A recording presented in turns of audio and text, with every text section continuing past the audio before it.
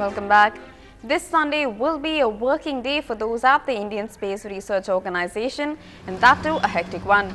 The space agency is set to reach another milestone, the 100th Indian space mission, when PSLV C-21 lifts off from the Satish Dhawan Space Center at Sriharikota at 9:51 a.m. And among those looking up at the sky from the spaceport for a perfect launch would be Prime Minister Manmohan Singh.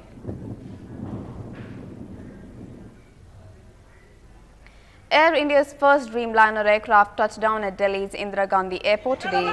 This is the first of the 27 256-seater aircraft ordered by the state-run airline. The aircraft has 18 full flat business class seats with flatbed recline and 238 economy class seats. The carrier will take delivery of 2 more Dreamliners in the next few weeks.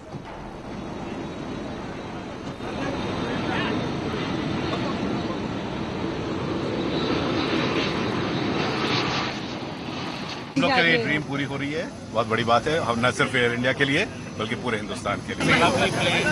Very quiet, the passengers will love it, burns very little fuel, it's good for the environment as well, and I think the carbon emissions less, I think it's a winner for Air India.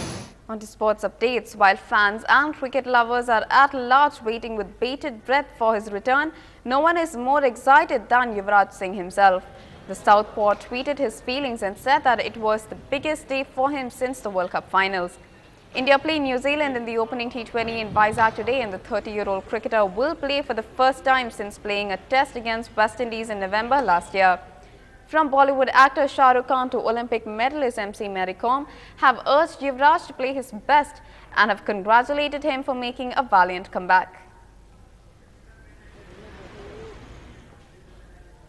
That is a wrap on this bulletin. Stay tuned to NDTV Hindu for more news and updates. Have a good night.